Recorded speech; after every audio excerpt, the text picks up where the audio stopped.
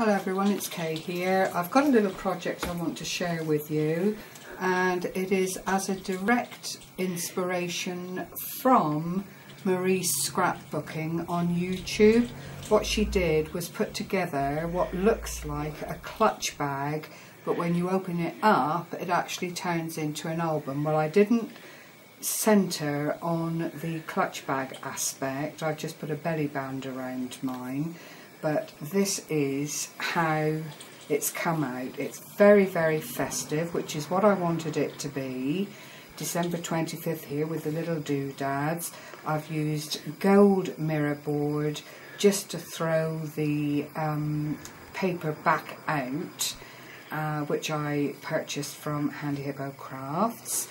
The belly band is made from the mirror board as well. And what I've done is just put an ordinary, very fine peel off along the back of it, which I'm hoping the camera will pick up. And I've used this little snowman, which I covered in, oh dear,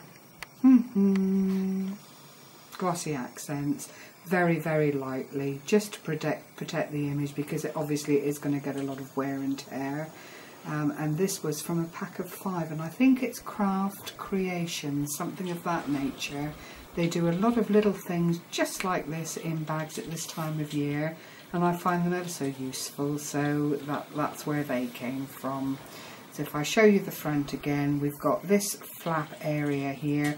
I've not used a magnet or anything, but clearly if you wanted to use it in the clutch bag way, you could put magnets either side of this lid and keep it secure, keep it together, put some ribbon or something to make a faux handle onto the bag. I've used the same papers on the back. I'm sorry, I don't recall the line. I bought them last year, and it is just, you know, very basic Christmas papers. Might have been Ducraft or some such. Then you open up and voila, here is a little mini album all on its very own. Plenty of areas for messaging or for photographs and that kind of thing. There are then 3 pockets which I've lined with the paper either side. Just put a little bit of the mirror board decoration pieces from dies, various dies that I've got in my possession, just to give it a little bit of lightness. And on the back here, one of the Sweet Desire dies that I bought from Handy Hippo some time ago and showed within each of these envelopes, and that's what makes up the album page aspect, are some photo mats. Again, they lend themselves very beautifully to whatever you decide to use them for.